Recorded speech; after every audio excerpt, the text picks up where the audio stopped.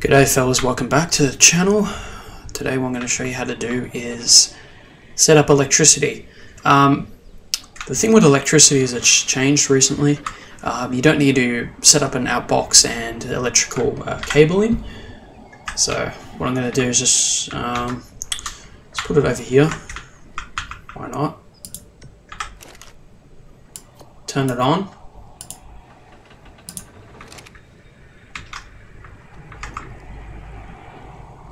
And then it should pretty much have an AOE effect and pretty much go everywhere.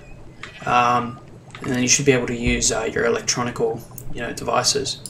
So yeah, it pretty much just does an AOE, and you can access it from anywhere. It works the same way for greenhouses and water. I'll just show you that now, real quick. My Argent. So if we go down here, you can see like a little pipe here.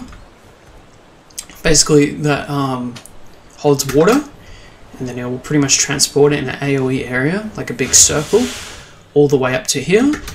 So this is a water catchment device or a container. It has a bunch of water stored in it from downstairs, and that can power your crops here.